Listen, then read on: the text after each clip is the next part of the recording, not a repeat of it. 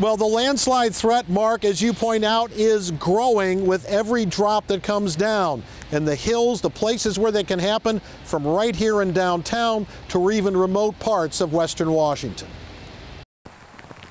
They are common around western Washington. Many are along the waters of Puget Sound, steep slopes. And it's the combination of rain and gravity which causes them to give way. They undermine roads and slam into homes. They've blocked tracks in our commute.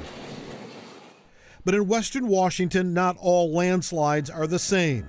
They range from small mudslides or mud flows to the massive Oso landslide of March 2014, a slide that killed 42 people, making it the deadliest landslide in U.S. history. And they behave really differently, and they tend to happen in different parts of the year and respond to rainfall differently. So not all landslides are the same. That's right. Dave Montgomery is a professor of geomorphology at the University of Washington. In other words, he studies how dirt moves. The typical landslide in the Northwest works like this, and a key to it is an impervious layer of clay not far below the surface. When we get lots of rain, and that rain soaks through the upper layers of soil, it eventually reaches that clay layer. But it can't go through the clay.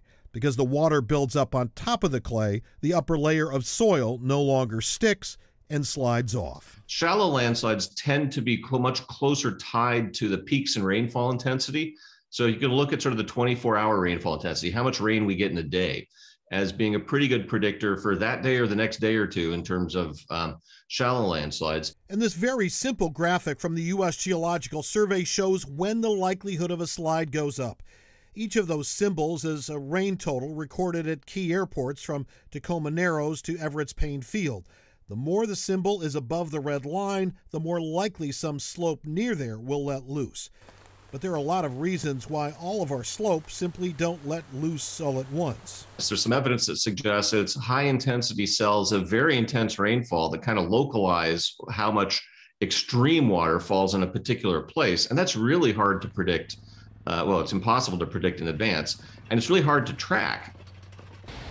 So Professor Montgomery says there are other factors, vegetation, what kind of vegetation are on those hills, what influence have people made on it, is there construction there?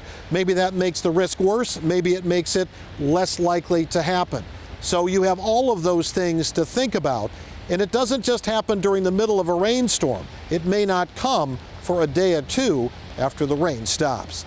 Live in Seattle, Glenn Farley, King 5 News.